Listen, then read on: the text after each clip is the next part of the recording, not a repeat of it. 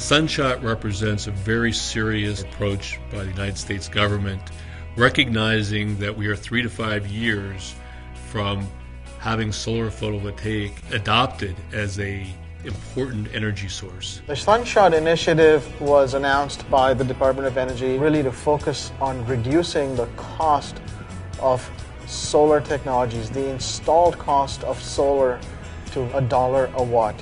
What I admire about the Department of Energy in the Sunshot initiative is the innovation with which, the novelty with which they're approaching the problem. The DOE funding is a tremendous opportunity to work with these new technologies, transition them into manufacturing, and develop the manufacturing productivity capabilities that are able to turn these into significant industry for the United States.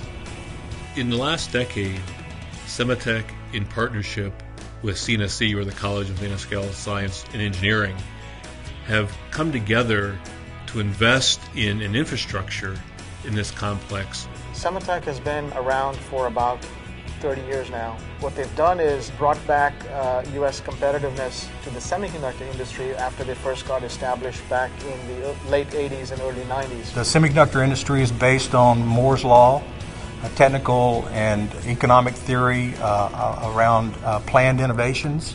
I see the same opportunities, although the solar industry is different, but I see the same opportunities for the Sunshot program. What CNSC has done is expanded the Sematech model of collaboration and allowed us to also bring in partners that are interested in terms of keeping their technology proprietary.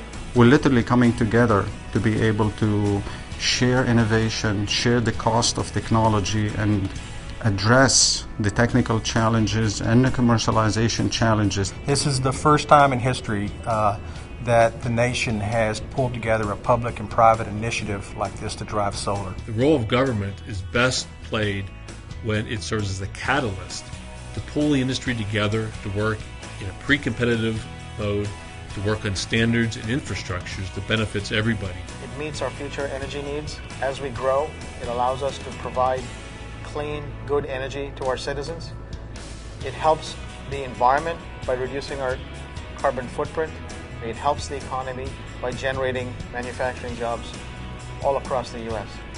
With the cost of oil increasing tremendously, with the willingness of state government and the federal government through the Department of Energy to invest significant resources, with the high level of interest from companies that want to commercialize these technologies, all these events are kind of lining up to make sure that this initiative is a success.